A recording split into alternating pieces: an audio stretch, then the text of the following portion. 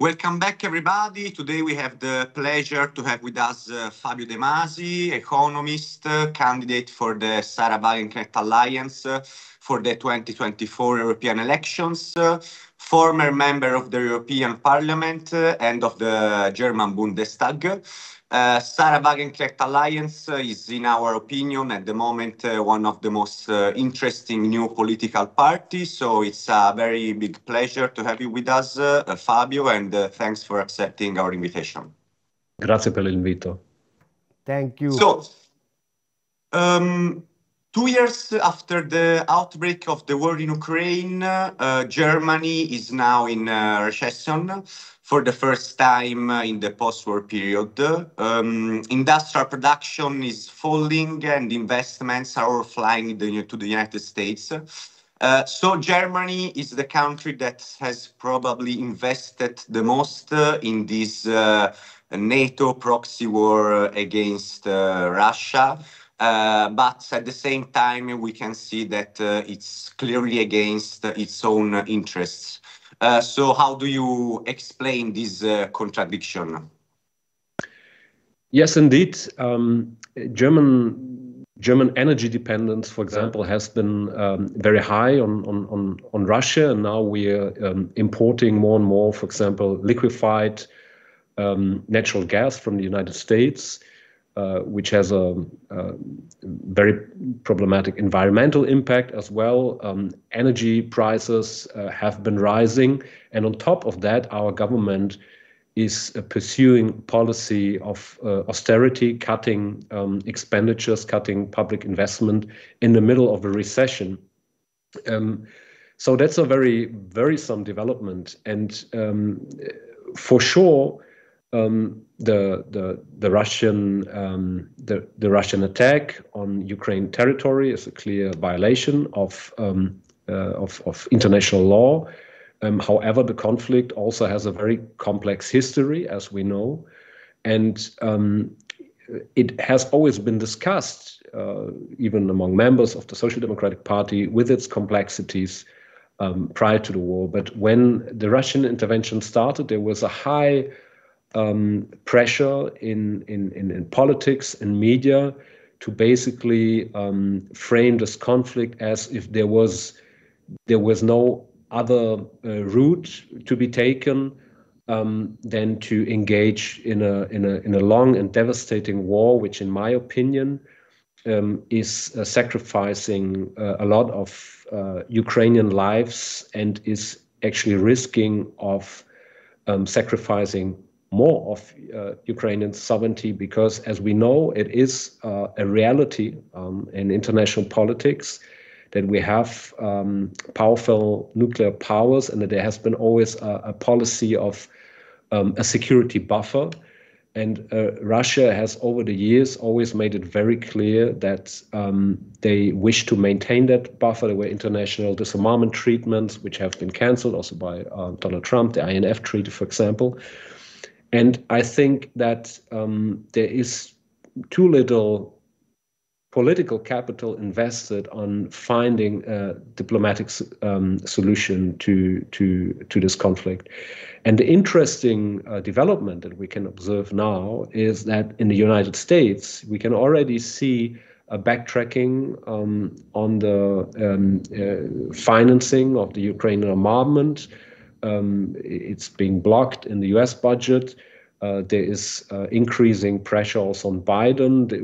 We had very interesting statements by one of the leading foreign policy advisors of former President Obama in a German newspaper, who basically made it very clear that he thinks we need to prepare and pave the way for negotiations. And the tragic thing is that even leading Ukrainian diplomats have indeed spoken out that in March 2022, so 1 month basically after the Russian intervention, which I repeat myself is a grave breach of international law, that 1 month after that intervention, there had been talks in Istanbul, which were very close to being finalized, which would have probably preserved more of the Ukraine territory, because the problem is, no matter how many weapons we would send to Ukraine, Russia has a sheer abundant supply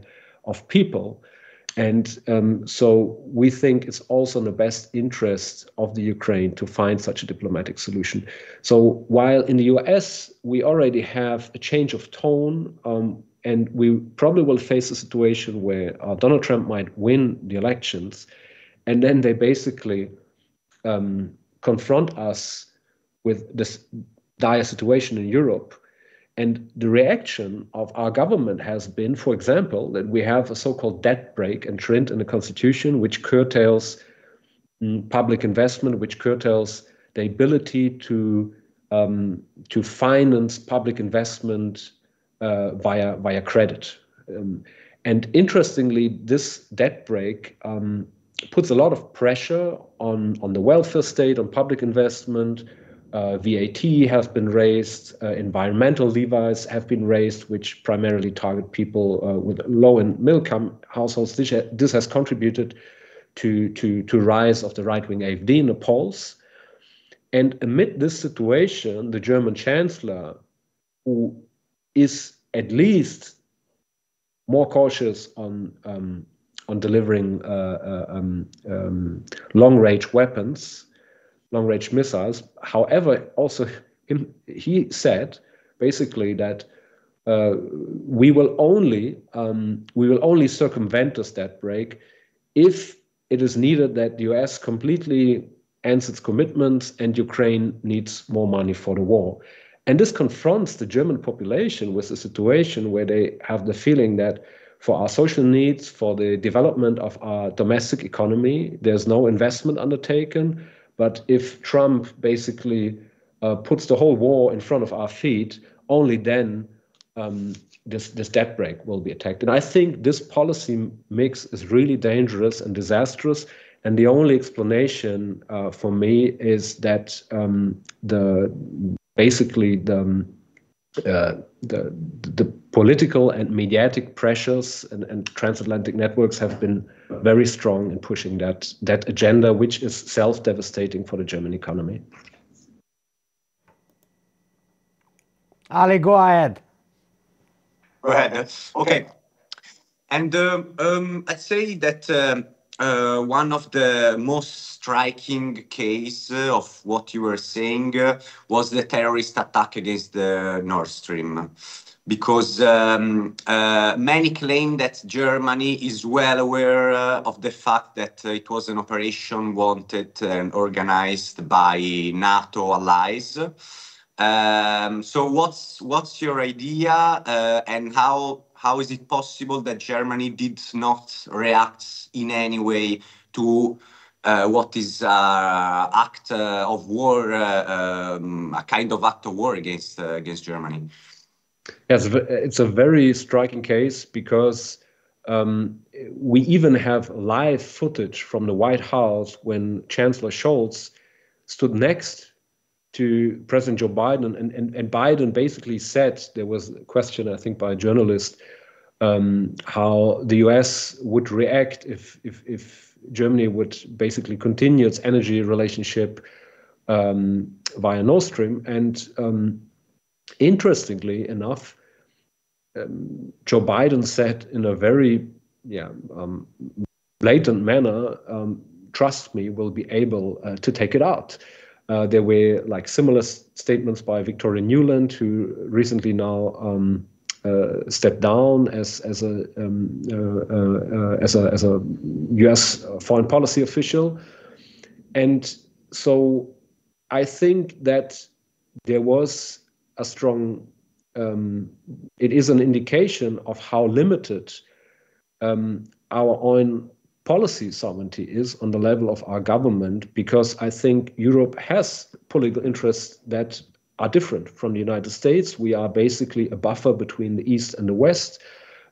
Germany's export economy, however problematic it was also in the European context, we had these like high export surplus that also caused problems also for Italy, for example, in the Euro crisis. But nevertheless, our whole industry, our car industry, for example, depends on economies of scale and a lot of linkages with foreign markets, because you can not only sell your cars domestically, obviously, it's a very expensive industry to entertain. And so the genetic code of the German industry has been strong ties with the East and the West, because we are like a middle power in the center of Europe.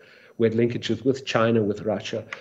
And in that regard, with that attack on the energy infrastructure, you can see how limited, obviously, the willingness of the German political establishment is to also define their own political interests and really even exert pressure on in the international arena to have proper investigations. Now, a few Scandinavian countries have stopped their investigations in that matter, and I think the German political establishment understood immediately how dangerous this situation is, because it's hard to explain that you deliver weapons and money to a country when some of your NATO allies or whoever is responsible for that attack your energy infrastructure. And also German federal police has clearly said, opposed to what in the beginning has been tried to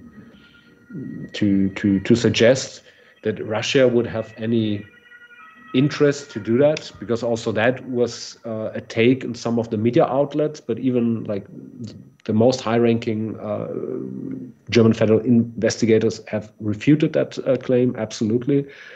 So yeah, that's a very absurd situation, because such an attack on energy infrastructure is indeed an act of war. And that brings me to a second point, which I think in this context is relevant. There was recently a very interesting talk given by James Galbraith, the Keynesian, renowned Keynesian economist from the United States, from the University of Austin, Texas.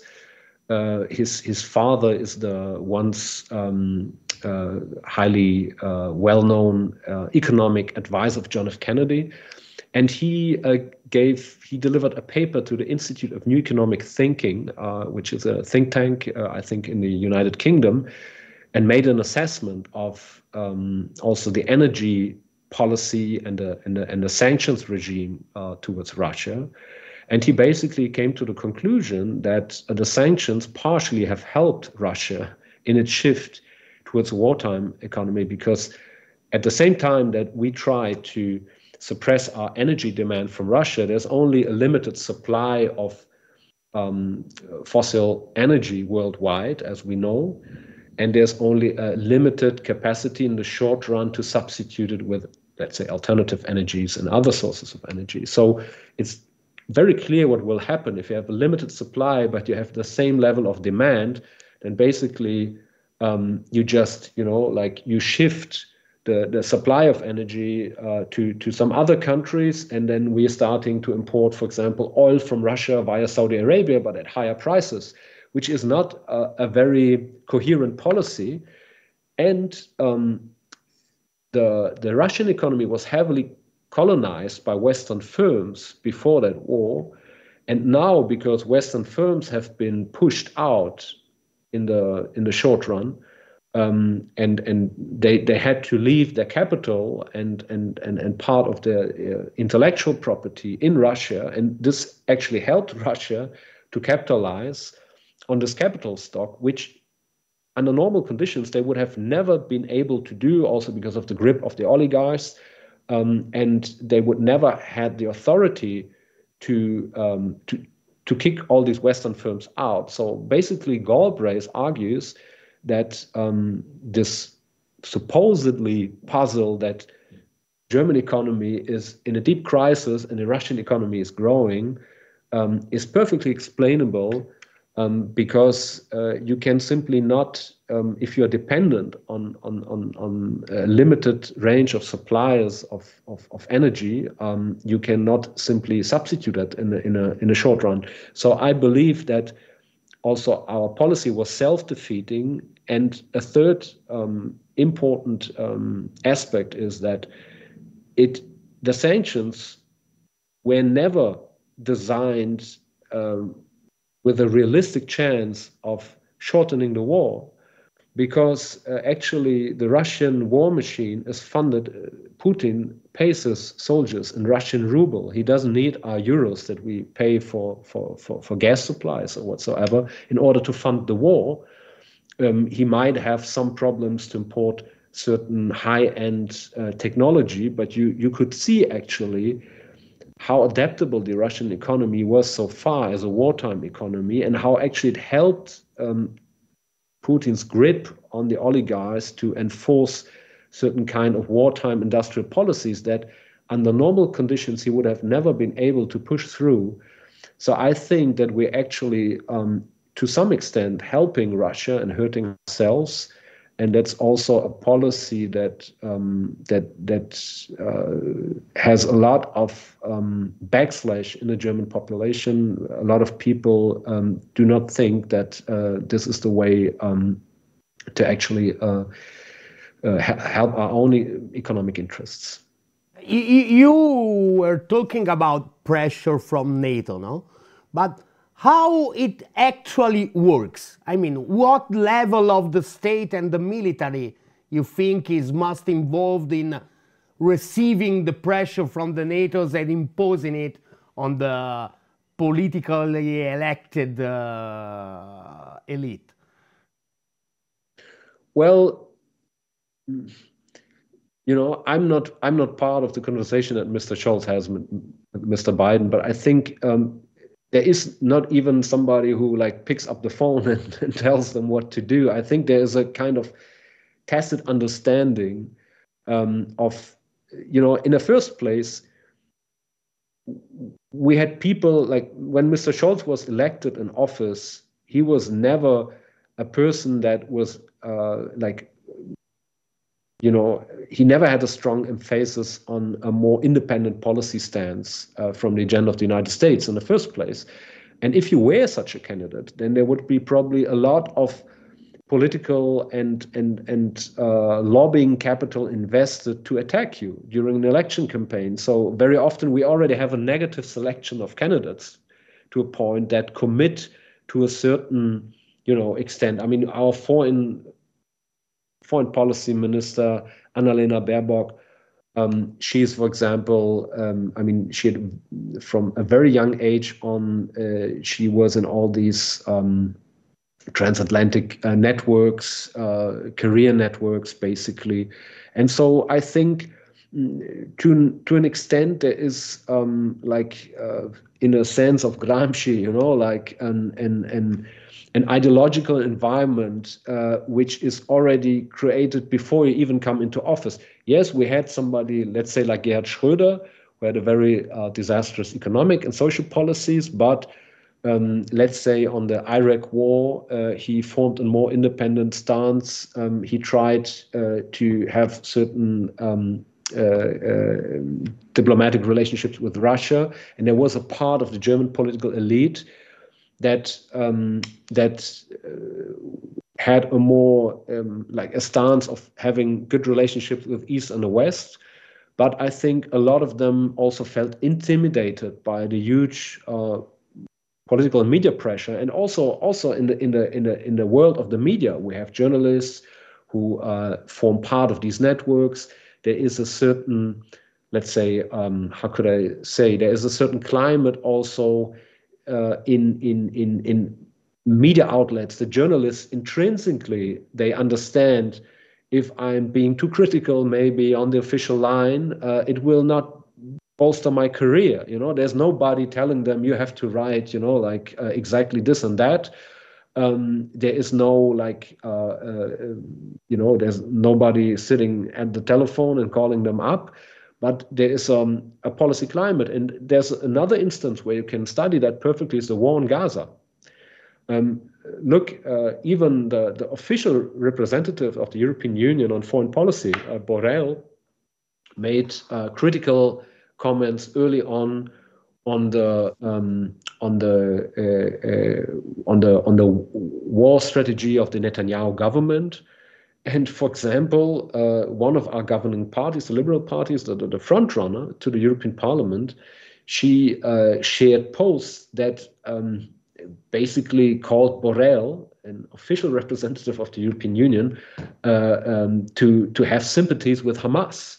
You know, like that's how radicalized sometimes the foreign policy discourse in Germany is. And I'm always wondering, because I spend a lot of my time abroad, also in South Africa, because I have strong relationships with South Africa. And if you go to other countries, to India, to China, to South Africa, basically to the majority of the world, there's a more complex and nuanced view on these conflicts. And if you think about the situation in Gaza, it's very interesting, because also there we had a very limited space for discussions that certainly has to do with the terrible history of Germany in relation to the Holocaust.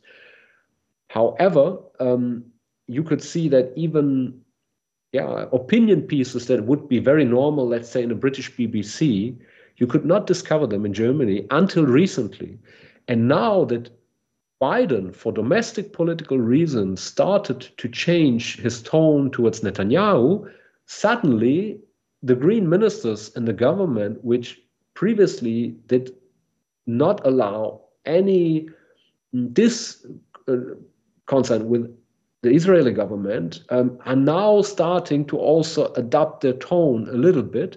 And we are caught in this policy where at the same time we supply weapons to Israel and we supply food to Palestinians, and we fly out children who lost their parents due to the bombings, which is a completely schizophrenic situation, because you're fooling the war machine and then you're trying to aid the victims of the war machine. And it's even the discussion, for example, on the Netanyahu government is more critical, I believe, in Israel itself. For example, Netanyahu for a long time propped up Hamas for strategic reasons, because he wanted to prevent a two-state solution. He explicitly used the Israel military, despite warnings previously to the terrorist attack, to guard the illegal settlements in the West Bank. So basically, you could say that Netanyahu and Hamas are two sides of one coin, which necessitated each other and which had a kind of strategic alliance in preventing a rational solution to this ever going on conflict. And all these discussions that are like, at least you can have them even in the US corporate media, even in the UK, did not take place at all in Germany. And I think yesterday or 2 days ago, in one of the leading German newspapers, Der Spiegel, there was a lead article which was really an outright attack on the complicity of the German government. Because Germany traditionally had a lot of good diplomatic relationships, not only with Israel due to our historical responsibilities, but also with a lot of Arab states. We were seen as a credible mediator, also because, at least on a level of troops, we didn't participate officially in the Iraq War. Our foreign minister, former FDP from the Liberal Party, said no to the participation in the war in Libya, and so we had a high political capital which was destroyed totally in this conflict. And this shows you how there is like a tacit understanding in the German media and political elite, a kind of self-censorship, not to expose itself until somebody's signaling it. And I could go on for hours if we talk about the debt brake. You know, now the Green Party is attacking the debt brake, and there are more critical media reports about it. In 2017, they were asking leading financial policy makers of the Green Party were asking for a stricter debt brake, and only since they see that it's now restricting their policy space during a war, now they're talking about exemptions from the debt brake for armament production. So there's always this like it's guided by these like overarching political goals, and only if, for example, Biden adopts a strategy, then also they will follow. And this shows you how we never gained a kind of even not a limited, let's say, pan-European sovereignty in policy. And that is really a tragic development, because in my view, what will happen, there is this word Zeitenwende in Germany, which means basically a change of the epoch. There's a big shift, historical shift.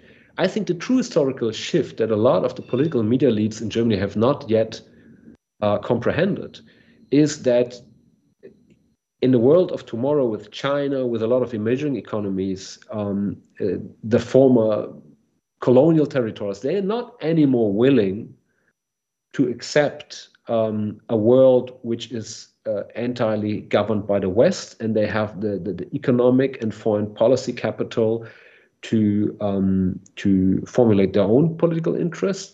And indeed, we should adapt to this new world. And what we will see is probably that the Trump administration is investing into a conflict between the United States and China.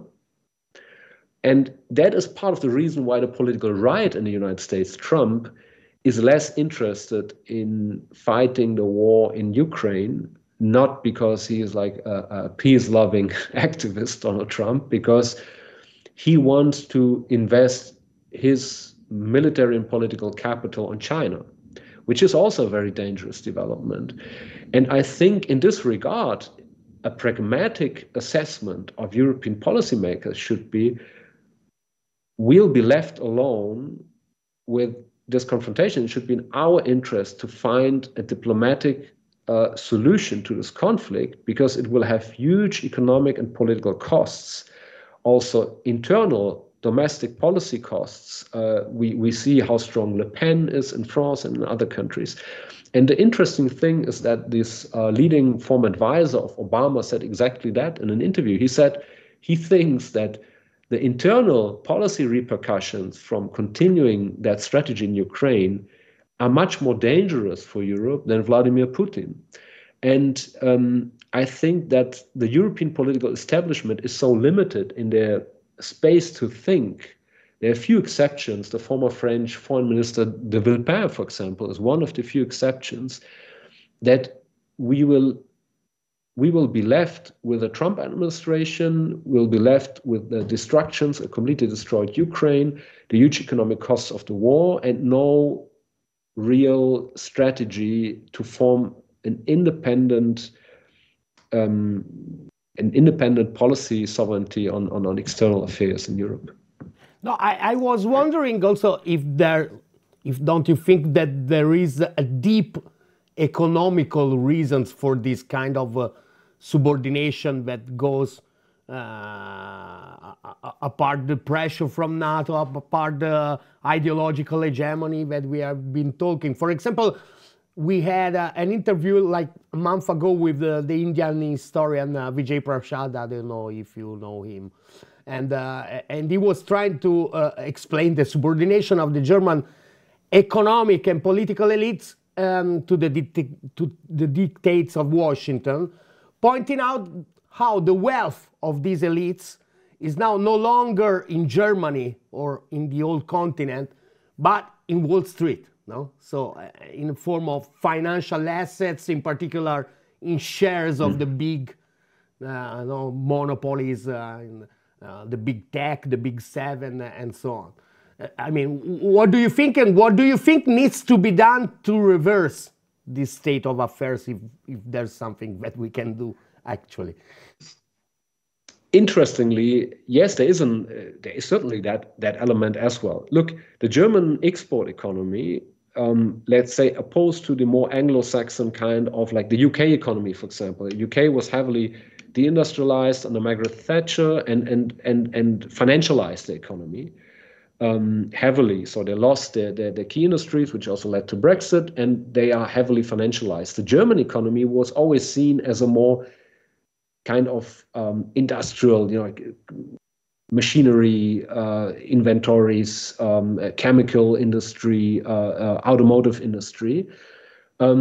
So less financialized, less exposed to, let's say, the Wall Street model. However, we know that, for example, the United States has a lot of leverage on extraterritorial sanctions. Look, I mean, the first thing that happened, because we speak about like economic sanctions. Sorry if I and money. interrupt you. I was also wondering if is an industrial model different from the financialized one, but in the last 20 years, at the end, because of the war on the salaries, I'm losing you in the windows. Sorry, just give me a second. And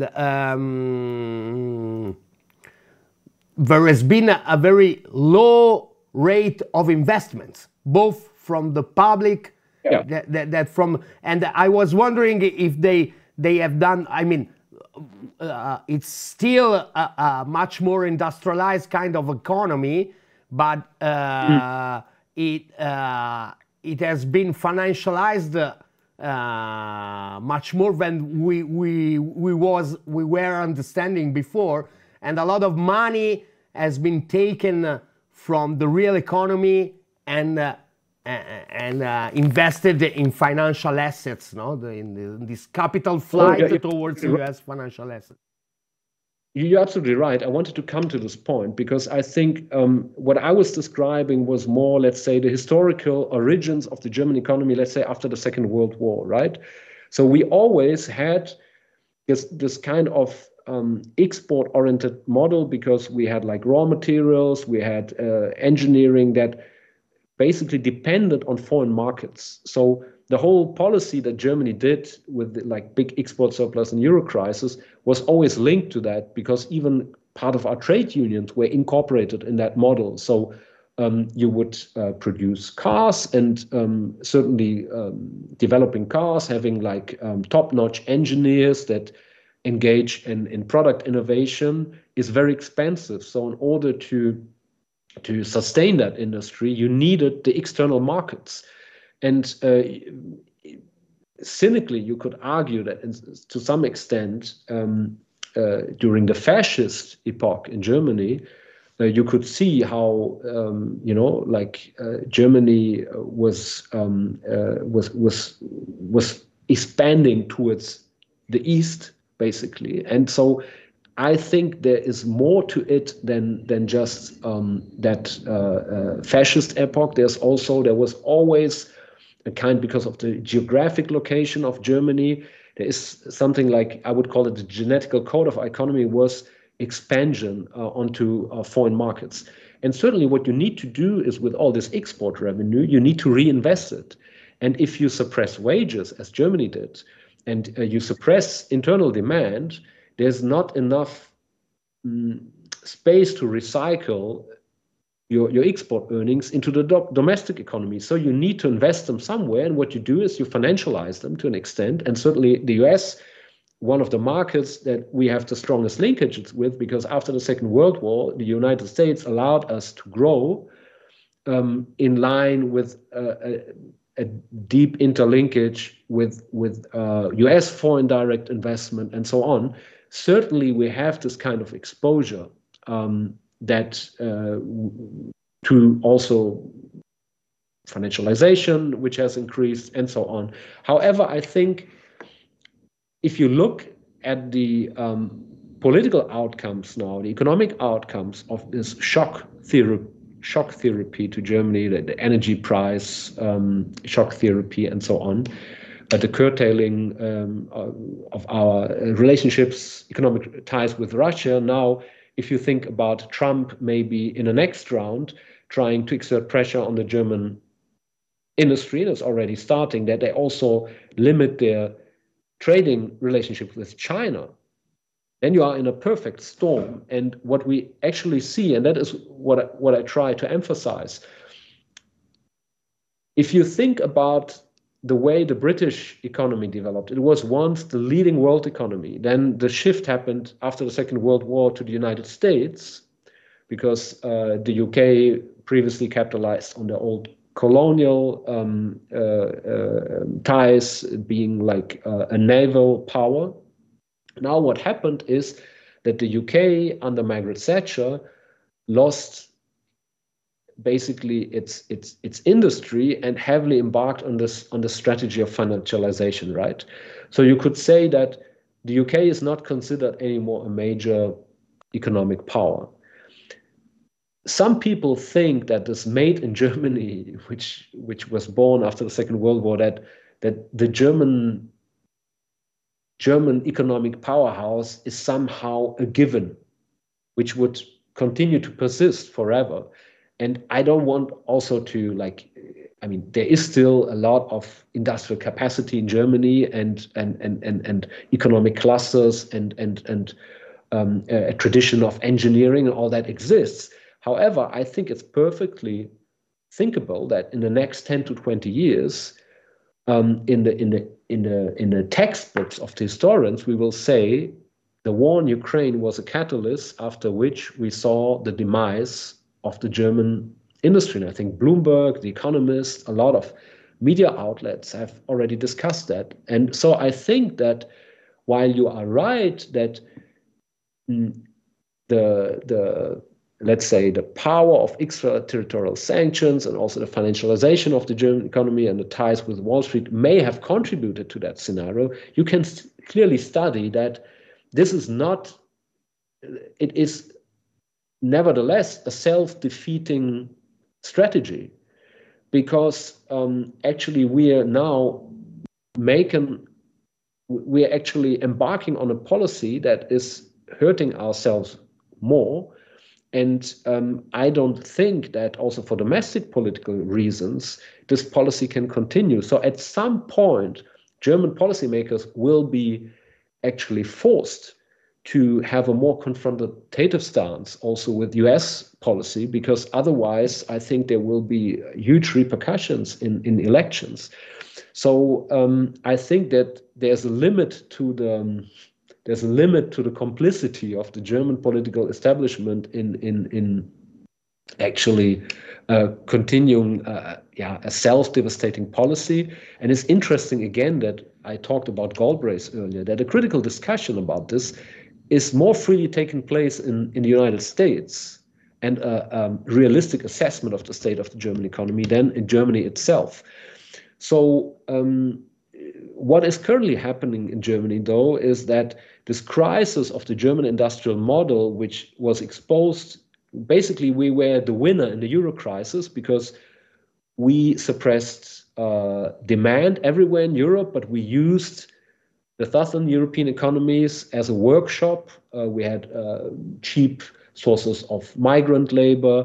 We had like capital flight from the middle classes in Italy and Greece to German banks. And we used basically the rest of Europe as, how can I say, as an assembly line to export our goods to China, right?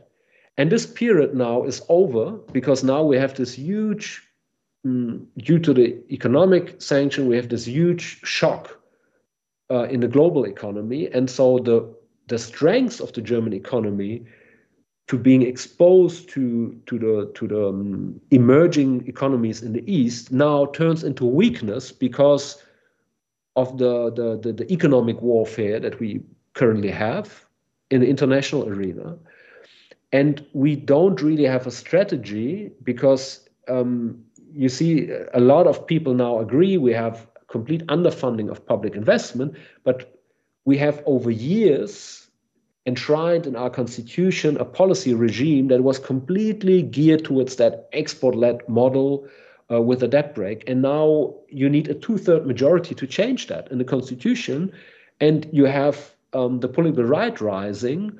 And so basically we are trapped in a kind of institutional setup that doesn't allow us to escape that arrangement that has been built recklessly by the German political elites over the last years. And so what may happen is that what very often happens in politics, that actually people analyze on a political level, Germany needs to change, needs to invest more, for example, needs to do more public investment, more industrial policy. But at the same time, we have built a network of structures like the debt brake enshrined in our constitution, and we don't have the political majorities and also the rise of the right wing that is opposed to changing the debt brake, is a reaction to this policy regime. So we are basically faced with multiple crises, constitutional crisis, and so on, industrial crisis, and we cannot solve it because our political establishment has basically put us into a cage, into a situation which is not adaptable to the new realities. And so I think that while you're right to say that there were so-called economic incentives to, like follow the US lead because maybe there were some assets and so on invested in the United States, still the overall outcome is that I think the German industry is hurt by it. And a lot of actors in the German industry actually opposed.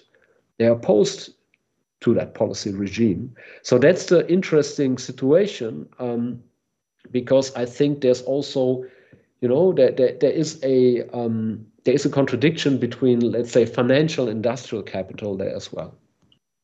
No, that's really clearly explained.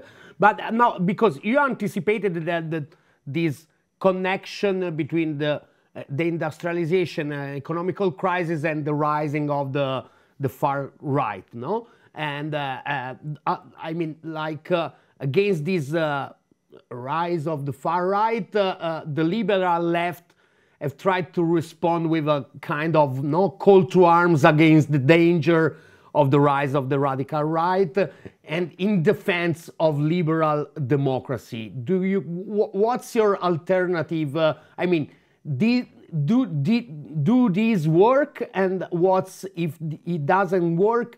What's your alternative recipe?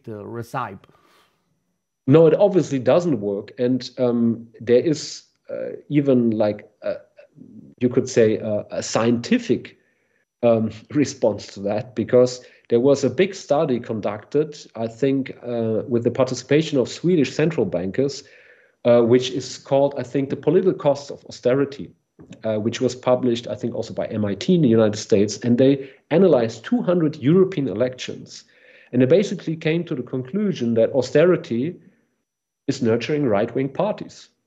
I mean, look at Italy. Also, Meloni is, attacking the welfare state, and she's clearly on a NATO line, and so on. If you look at the trajectory of Italy, a lot of left liberals were cheerful when Berlusconi received that letter from the ECB that basically forced him to step down and that demanded more austerity from Italy. In Italy, you had, I think, between the 1990s and 2020, when Corona broke out, 28 of 30 years where there was a primary surplus, so a budget surplus before interest payment. And nevertheless, the debt to GDP quota never went down because the economy was basically in a coma, and on top of it you had the euro and the very problematic conditions for the Italian economy, especially due also to the German export strategy. And so if you look at this situation, and you look how many technocratic governments Italy then had, you had the Monti, I don't know how many people you had, Monti, Letta, all these people. And then ultimately, if you look when the government, then with Conte and then with Draghi, when that situation broke down, it actually broke down also over dispute of the energy relationship with Russia in part. And now you have Meloni. Look what happened in Greece, right? You had Alexis Tsipras, you had Syriza in Greece, and then you had basically a lot of hopes and public support, even with a popular vote being called against the austerity policies. And then when Syriza accepted the conditions of the creditors and basically had the worst of two worlds. So first they asked the people to go to the polls, The people said the people said no to the austerity policies, and then basically they capitulated. That led to a situation. Now you have a president of the Syriza party who is a former investment banker in the United States, who was in favor of Thatcher-style policies in Greece, and he was elected into that office on the back of a lot of social media campaigning on Instagram and identity politics. So you can see basically that there's a pattern in the Western European left that they have been severely defeated, and you could say the same for social democracy. Look, we have now the European elections, and I mean, von der Leyen is not at all popular in Germany. She's not.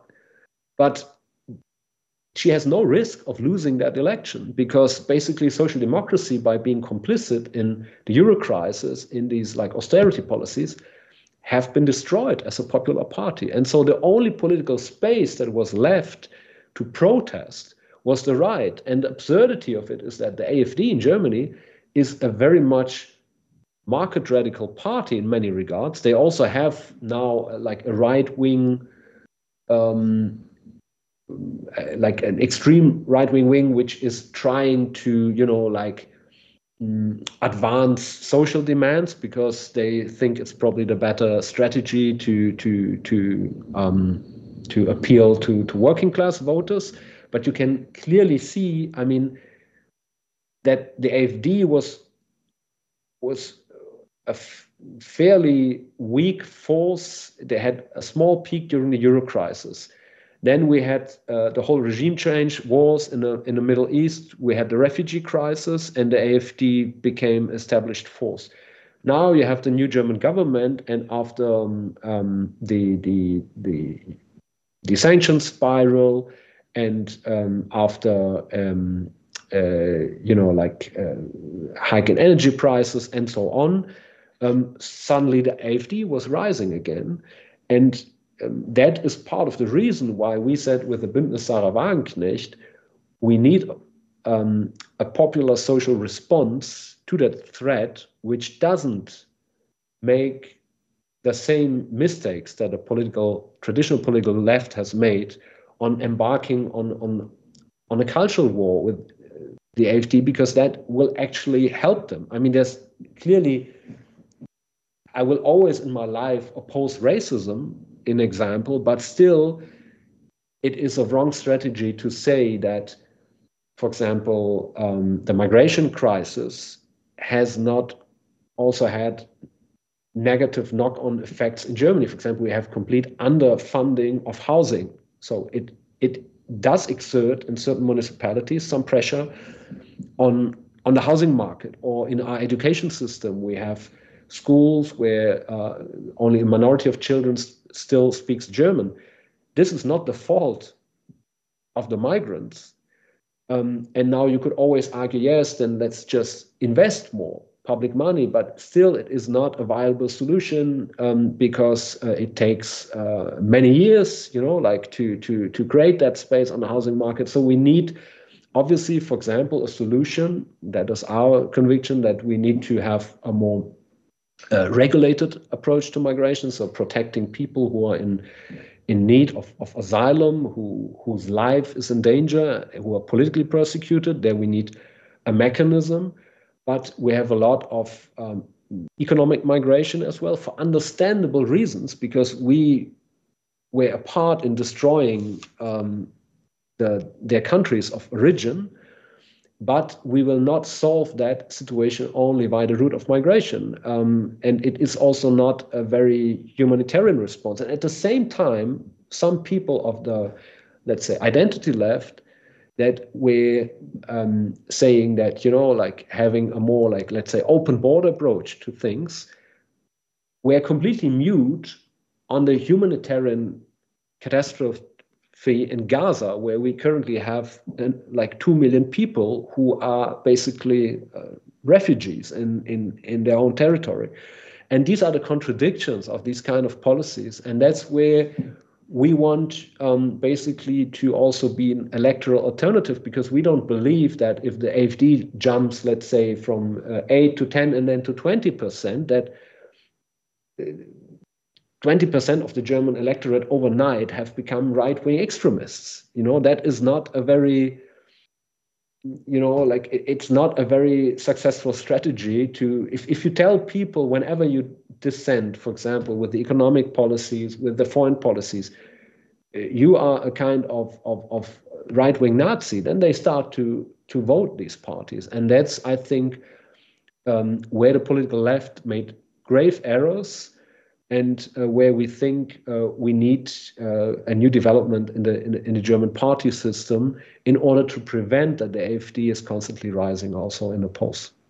No, I was wondering, because now the receipt is somehow start again to invest in industrial production, start again to make the real economy grow again, no? But how it works from, you are running from the European election, no? And in the past, the German success, industrial success, has been based also on a kind of predatory relation to the rest of Europe. Absolutely. No? How can it, so now we have neo-protectionist initiatives from the US that are attracting all these investment from Europe, and we have to react to this. No? How can we react to this and taking together the German interest and the other European countries' interest? So how can we find a solution to these contradictory interests inside? Yeah. Look, there are two answers to this. First of all, and that's what we've been saying already when I was a member of the left during the Euro crisis, I've been always one of the most loudest critique of the German Euro policies. We never said, so we are not saying Germany shouldn't have export relationships, but one way to narrow the export surplus and to address the imbalances in Europe has been to stimulate your domestic economy more and import more. So it is not purely exporting less in absolute terms, it's also importing more and creating more space for other countries to export. And if we think about what China, the United States is currently doing in terms of R&D investment, artificial intelligence, and like energy infrastructure, and however you judge some of these investments. However, what we need is a big kind of public investment-led program, which would automatically also stimulate domestic demand without curtailing us from certain crucial, for example, energy relationships. And so we are not advocating, and that is currently happening. So part of the industrial class in Germany is now trying to shift the burden of adjustment to labor again, like saying, okay, we have this alignment where German industry has a real cost problem, for example, with energy prices, and now we shift it again to labor. That is certainly not a policy that we would support as Bündnis Sarah Wagenknecht. And we would not say that what we need is a kind of like mercantilist export strategy to the other world, but we say we need industrial policies that are connected with public investment. So public investment into research and development that basically help to preserve our industrial core, but without embarking on a permanent policy of beggar thy neighbor. And so certainly, let's take the automotive sector, right? Just to make a specific example. We have the ban on combustion engines now in the European Union. We are not convinced that this is a smart way to address also environmental concerns. Why? First of all, we believe that in generally speaking, when it comes to environmental policies, we are in favor of a structural transformation of our economies, environmental transformation of our economy, but we believe it should not be done via excessive carbon pricing, because what happens is if you are a working class family and you live in a rural constituency in Germany and you don't have a good public transport, you will still be dependent on your car to commute to the city because you cannot afford the rent there anymore. And so you will not adjust especially after 20 years of disinvesting in the railway that brought the German railway worse than the Italian one. Exactly. Now the Italian is better, I swear to you. So my father, who's Italian, was always, when he was in Germany, he was so happy about how like everything worked. And now he's shocked when he's here, you know, like I'm taken very often a train in Italy. At least La Freccia Rossa is more reliable than our railway system. And interestingly, like so. And high income households are not very sensitive to carbon pricing. So we are saying basically there's a lot of economic evidence that if you want environmental guidance or environmental transformation of the economy, you need credit guidance, public-led investment into that sector. That's one part, and that's where we deviate from the whole Green New Deal rhetoric of the European Commission. And then there's a second aspect that we certainly need a smart policy. So yes, we want to support renewable energy, but we will need, as a bridge into the non-fossil era, we will need some gas, right? And the gas from Russia, for example, is environmentally less damaging than LNG gas imports. Then there's a third aspect. When we come to the ban of combustion cars, to give you an example, we know for sure that in a lot of the so-called developing countries, let's say South Africa, where you have electricity blackouts because you don't have enough electricity production, we will not have electric cars for a long time to come. So their combustion cars will still be driven because they also have a total lack of a good public transport infrastructure. So what the German contribution could be to use the advantage that Germany has, that the past-dependent advantage in combustion engines, to basically give stricter targets to German combustion, to the German automotive industry to produce less damaging, environmentally damaging combustion cars. To give you an example, certainly one big focus must be to reduce the need for individual transportation by supporting public transport, so to reduce the overlevel. But now in Germany, a lot of families that are wealthier households buy electric cars.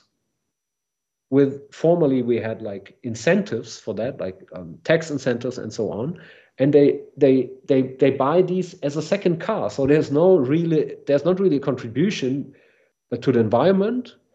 And then also those cars, the electricity, you know, it doesn't come from the plug, it comes from somewhere. And so if you have like now you have like the energy sanctions, you have a lot of pressure on the energy grid.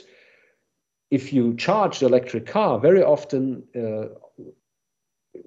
it will be during peak times also energy from coal, for example. So you cannot measure the environmental impact of electric cars. Then you have the battery cycle, the life cycle of the batteries. So you also have a lot of damaging impact there. And so we, for example, the conservatives are now attacking the ban on combustion cars. But what they want is simply the old business model, to continue the old business model. We are also criticizing the ban on combustion cars, not because we are against electric cars, but we think we need to mix, because combustion cars will still be driven for a long time in other countries, and we need to provide incentives to build more efficient combustion cars, for example, for the export market, so that we can help to reduce environmental impact in other countries. And there is, for example, a debate around e-fuels. This is basically CO2 emissions that are being used when you produce energy. And they're basically, so it's energy that is already used, and you take the CO2 emissions that basically happen while you have that energy consumption, and then you try to use that for so-called e-fuels. So now the e-fuels are still in a very nation state where you would prioritize them for airlines, for ships, but you could think about, and there are already experiments, for example, in Chile taking place, to spur the production of alternative energies in a lot of developing countries, which still have huge capacity because they have sun, they have wind, they have energy, a lot of the conditions. And you could help with supporting alternative energy production there, generating more capacity for e-fuels and use those to reduce the emissions of combustion cars. Just to give you a specific technological example, where we deviate from the official line, which is a kind of greenwashing of technological solutions that will not work, because now the German federal agency that oversees our electrical grid has said that they have warned that there will be power outages in Germany because too many private households will be loading their electric cars. So not everything which is sold under the label of green policies is a sober green policy. And our differentiation from the political right would be that we say, yes, we want to allow to play out the traditional strengths of the German industry, for example, in combustion engines, but we want to combine it with stricter emission targets, so that we want to have like a kind of state-led industrial policy which requires them to, for example, limit also the size of their cars and the heaviness of the cars, combined with incentives and partnerships with, for example, developing and emerging economies to increase their energy capacities.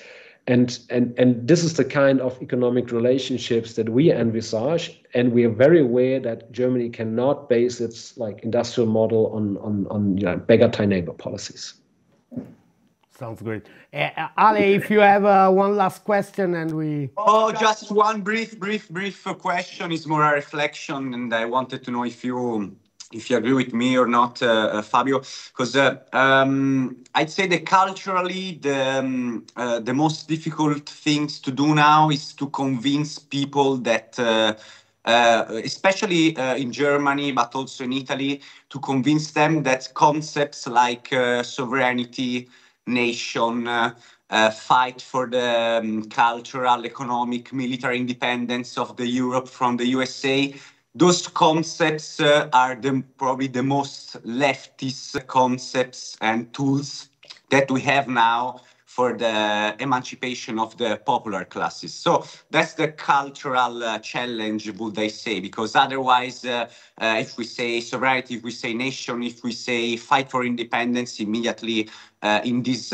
kind of ideology that you were saying, there is a association with some right concepts and bad nationalism, and so I don't know if you agree with that. Absolutely. I mean, especially in Germany, also to an extent in Italy, due to our history, there is this concept that equates the nation state with fascism, nationalism, and dominance over others. It's very interesting because if you look into one of the most like left-wing like lyricists and poets in Germany, Bertolt Brecht, he once composed the so-called children's hymn, which was an alternative version, basically, of the national anthem.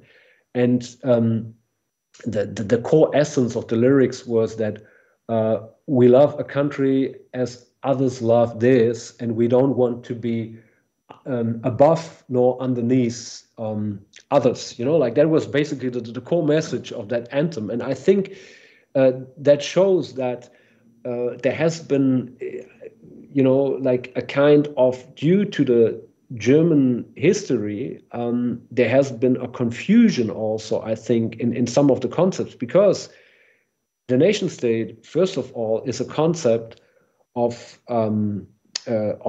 democracy. So basically, in the realm of the nation state, You try to organize democracy, you try to organize a collective solidarity, let's say the pension system, the welfare system, and so on, which is certainly reliant on certain legal definitions and boundaries. So if you want to maintain a huge social consensus between like the working classes and, let's say, the unemployed, you need a certain proximity that people who get payouts, they also contributed to the system, and this is defined by the boundaries of a nation state, because France, Italy has other traditions, or Scandinavia, of their social welfare systems.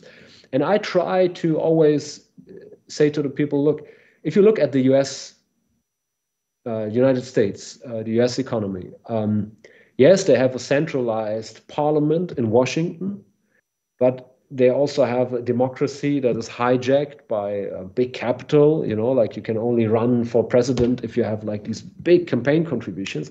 If you would now shift all our policymaking to the European level, what we would get is more big money interests and less democratic control.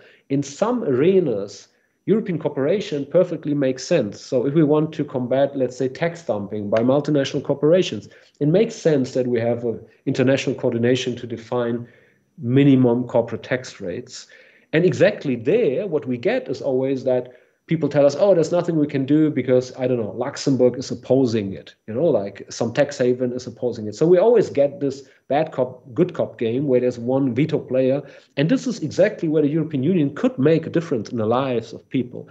But why, even there, the nation state can be important, because if Germany and France teamed up and would be saying, okay, if Amazon or Apple is not paying their fair share of taxes in Germany or France, we take the share of the revenues that they make in Germany, because we have data on, we have the so-called country-per-country reporting, where we can see how many iPhones Apple sells in Germany.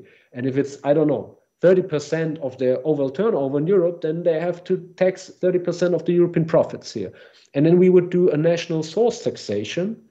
And we say, we don't care whether you shift your profits to Ireland, but we will tax you at the base. If Germany and France would have the lead in such an initiative based on their like national laws, it would also help to find a better international solution, because it would exert pressure on those corporations. So I think that this kind of narrative also sometimes in the political left, that the antithesis to nationalism is always the European level, is wrong. Look at the Troika during the Euro crisis. It was a kind of supranational decision making, and we all know it was not more democratic. It overruled popular votes in Greece. So I think the nation state must be a positive point of reference, but not in the sense of dominating other countries or of like nationalism, but in the sense of creating a level playing field where democracy can play out. And I mean, there are very specific examples. If you look in the European treaties, there are the so-called EU battle groups. And one of the requirements in European lawmaking is that in Germany, for example, you cannot send German fighting troops to other countries without a vote in parliament. But if European law requires us to be flexible, to contribute to European battle troops, German soldiers, and then the requirement by European law is that we basically change our constitutional requirements, and that we allow also German soldiers to be sent into wars without prior consent from the parliament, that is not about more Europe or more nation state. This translates into less democracy, right? And I think that is one of the problems that we're facing in that discourse. And the problem is that culturally speaking, the right wing, which appeals to that kind of protective nation state, is better to appeal to popular classes, because they never gave up that territory of the, let's say, Republican nation state. And so I think we need to rebuild a a progressive narrative of the democratic nation state in order to give people the feeling that they have a sense of control over their lives in this era of globalized hypercapitalism. And whether you talk about like Islamists, reactionary Islamist groups, they are also a reaction, you know, in some sense, to this kind of era, because a lot of them have risen on the back of, you know, organizing limited local welfare systems, for example. You find that in a lot of reactionary movements. If you look at Orban in Hungary, the first thing he did is, when he came to power, he fired his like central bank president, regulated the banks, and he provided some like social redistribution. So you can, he was antagonizing Brussels, and that's the problem, that we always try to tackle the right wing on the cultural level, where very often it helps them because they can try to, you know, like portray the left as being far removed from the interests of the popular classes. And that's the thing that I think is a grave error. Absolutely, absolutely. Thank you very much, Fabio, for this conversation. We really enjoyed it, and thank you for accepting our invitation. And thank you everybody for listening to us, and we see us in the next episode. Thank you very much. Goodbye. And we hope to have Fabio again soon, because it's... Yeah, really hope it.